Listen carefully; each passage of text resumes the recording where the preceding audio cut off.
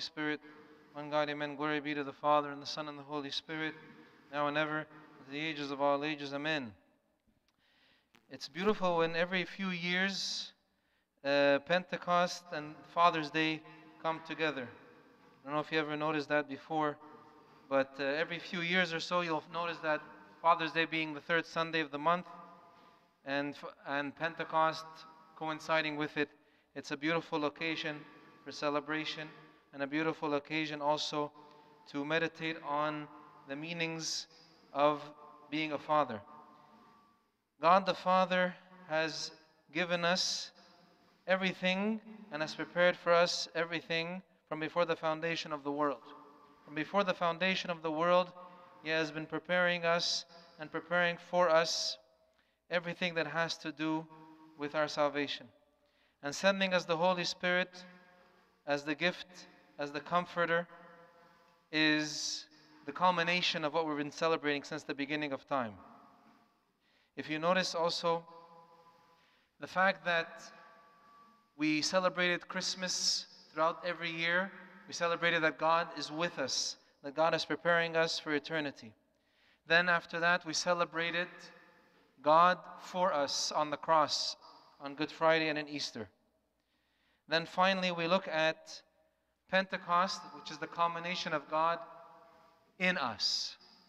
Right? It's no longer just we hear of God, or from the beginning of time people questioning or wondering about God, but God in us. This is the glory that He has given us. That's what the Lord Jesus said, that He will take of what is mine and declare it to you. These are huge things to meditate on, and we can't just do it in 10 minutes or 5 minutes. It's something we ought to meditate on and contemplate daily. So the Holy Spirit is not just some sort of entity. The Holy Spirit is not something. The Holy Spirit is God. The Holy Spirit is the third person of the Holy Trinity. He is your helper. I would like you to, as we begin the Apostles' Fast tomorrow and we enter the season of the church where we focus on the Holy Spirit and His work in us and in the church, and how the culmination of all that is through the mysteries of the church, and we go to Him for everything, remind yourself that the Holy Spirit is your helper. He helps you in everything. We want to focus on that today. The Holy Spirit is your helper. So meditate on that, and as you fast the Apostles' Fast, you notice how today the litany of the third hour was prayed after the reading of the Acts. Usually it's prayed in the morning, right after Matins. This is a good litany and an essential and valuable, precious litany for you and I to pray daily. The church has put it in the Agbeya and the canonical prayers of the hours for a reason. They're there because these prayers help us connect with the three persons of the Holy Trinity throughout the day. So focus on the third hour prayer over the next few weeks. So, like we were saying, Christ with us in Bethlehem, Easter, God for us to redeem us, today God in us, to be dwelling within us forever. And the Lord Jesus promised that and said so in John 14. The Holy Spirit, who is the person who you will know Him because He abides with you and will be in you. God in you. So I want you to look at this picture and think of God your helper, the Holy Spirit your helper. This person represents each and every one of us one time or another. When we feel weak, we feel discouraged, we feel dry, we feel incapable of coping or continuing another day.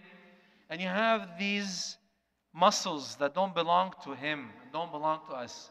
This is the Holy Spirit's work in us. He strengthens us and equips us and makes us capable to cope and to face and to continue. This is the meaning of Him being our helper. St. Paul tells us in Romans 8, likewise the Spirit also helps. See, the word help is there. In our weaknesses. For we do not know what we should pray for as we ought. But the Spirit Himself makes intercession for us with groanings which cannot be uttered. With groanings that are too deep in our hearts for words. This is what the Holy Spirit does. He helps us by interceding on our behalf, that He lifts our heart, and the prayers that we need to say, when we don't even know how to say them or when to say them, He is interceding for us with groanings which cannot be uttered. This is one of the ways He helps us. So how else does He help us? There are many ways we can look at the titles of the Holy Spirit and how He helps us and what He does for us and for the church. But four important points to remember that the Holy Spirit helps us through. First, He convicts us. We want to focus on what that means in a second. He teaches us. He sanctifies us, and He comforts us. Remember these four characteristics of the Holy Spirit and how He helps us in our infirmities and in our weaknesses and our troubles and our pains. So what does it mean that He convicts us? We'll start with that right away. The Lord said today, in John 16, it says, "And when He has come, He will convict the world of sin, of righteousness, and of judgment." Now, first of all, remind yourself that the devil will always condemn you.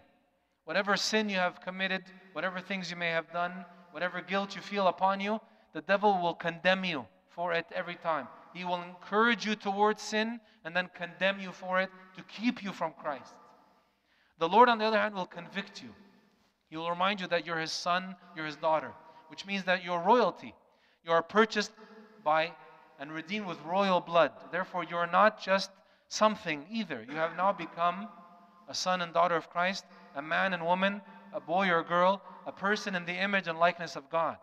Very precious in His sight. So He will convict you when there's sin looming around you or you're struggling with. He will convict you, meaning that He will tell you, you shouldn't be doing that. That's not for you. You don't belong in this situation or that sin. You know better. I can help you. Trust me. Listen to me. Don't just walk into something that you know you shouldn't be doing. He will coach you out of it. He will encourage you. That's the conviction of the Holy Spirit. When you feel the Holy Spirit's voice telling you, do this, do it. And when you feel the Holy Spirit's voice telling you, no, don't do this, don't do it, the sooner you will listen, the sooner you will hear, the louder and clearer His voice will be in your heart.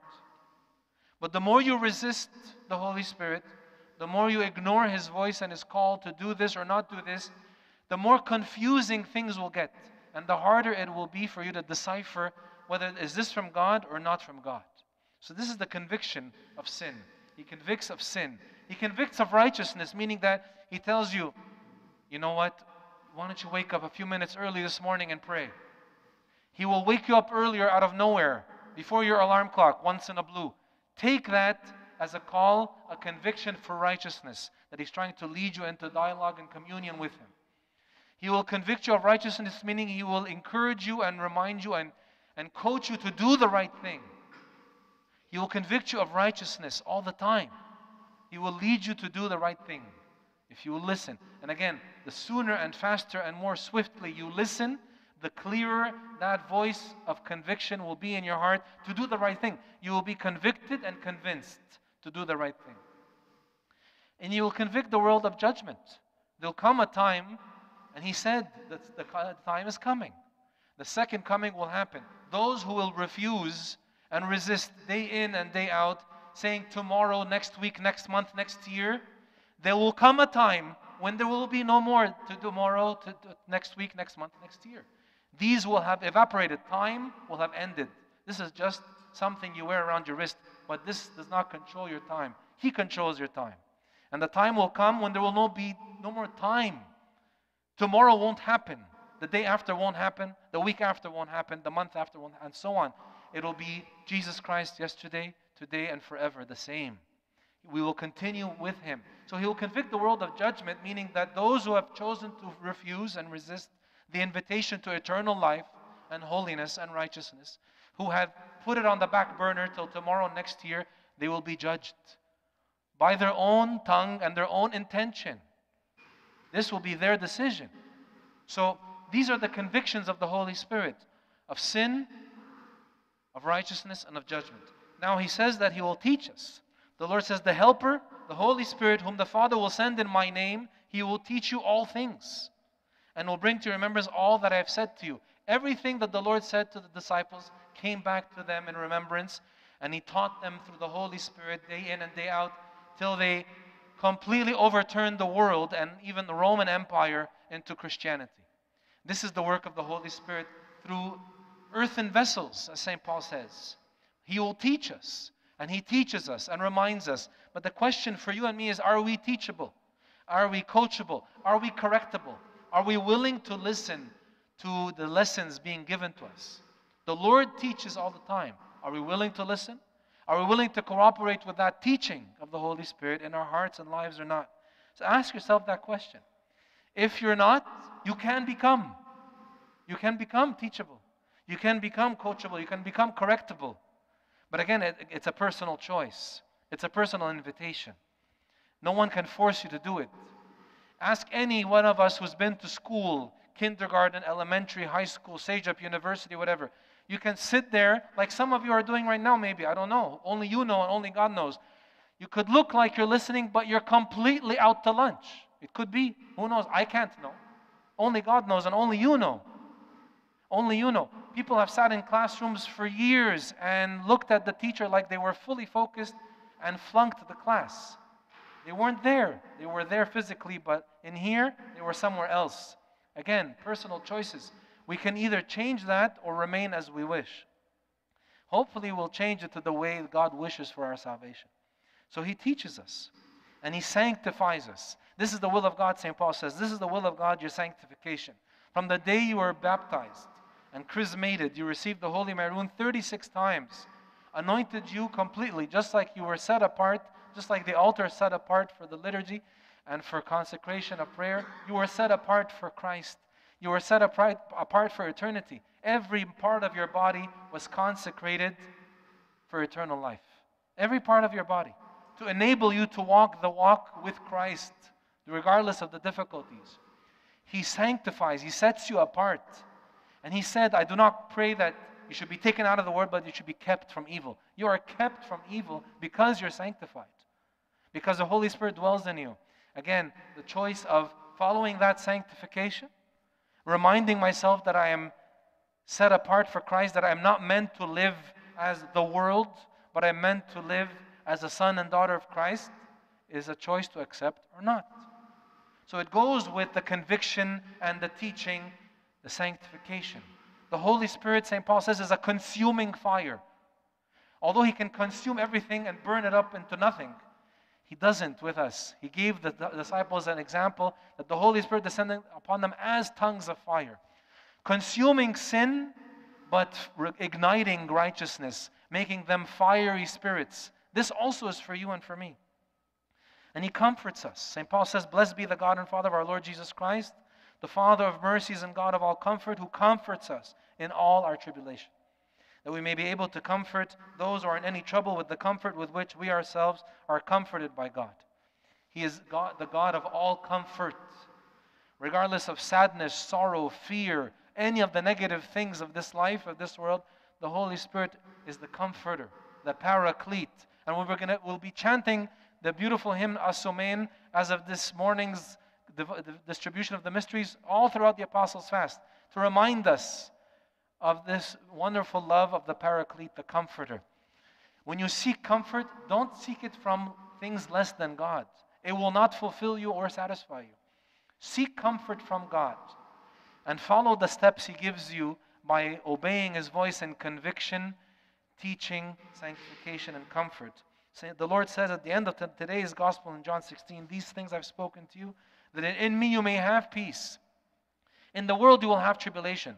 God did not try to sell you something, it's going to be easy and fun. And no, He said it will be tough. But be of good cheer, I've overcome the world for you. Like we said last week, we already know who wins at the end. The Lord Jesus is the King of kings and Lord of lords. He has conquered. And even it says in Revelation, He comes conquering and to conquer. He is the conqueror. And He makes you more than conquerors because He loves you. That's what St. Paul tells us. So hold on to that. When you feel the need for comfort, go to Him. And go to Him by communion, fellowship. When the priest dismisses you at the end of the liturgy, he says, the love of God the Father, the grace of His only begotten Son, Jesus Christ, and the gift and fellowship of the Holy Spirit be with you, right? That the fellowship, the communion, the interaction, the cooperation of the Holy Spirit be with you.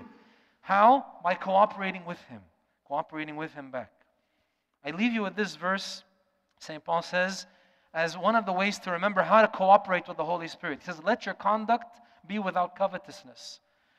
Don't desire things that don't belong to you, and especially things that don't honor Christ. Let your conduct be without covetousness. Be content with such things as you have. For He Himself has said, I will never leave you nor forsake you. That way you're going to be able to boldly say, the Lord is my helper. The Holy Spirit is my helper. I will not fear what can man do to me.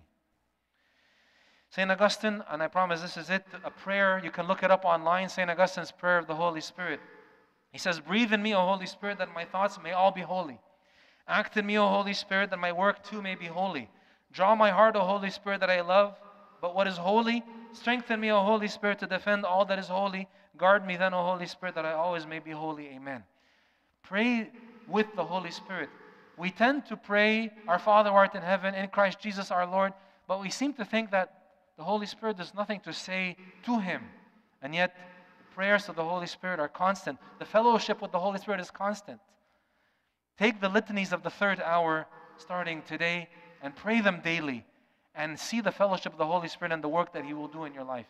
There's also a beautiful book I recommend to you by Pope Shenouda III of blessed memory. It says, The Holy Spirit and His Work in Us. Read this book. You'll find PDF of it online. Beautiful book to give you more ideas and understanding into the person of the Holy Spirit and who He is and what He does in your life. And glory be to God forever and ever. Amen.